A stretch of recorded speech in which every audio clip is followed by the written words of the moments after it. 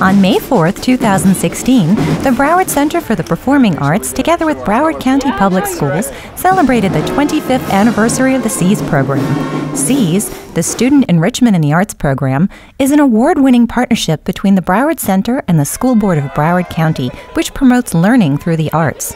The program began when the building opened in 1991. Which is a unique partnership with the Broward Performing Arts Center, where we have about 125,000 students that go through the Arts Center each year, participating in programs, watching various shows, getting exposure to the arts. Arts are an absolutely critical part of the development of our young people. There's no program larger than this in the entire country. So this partnership between the 6th largest school district in the country and a major performing arts center has really been focused for a long period of time on providing arts and education programs this way.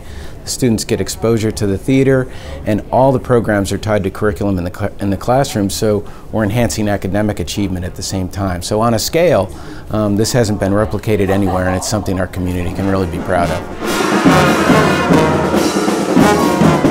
Big day today, so we're reaching our 3 millionth student in the SEAS program. For one student, it was a big day indeed.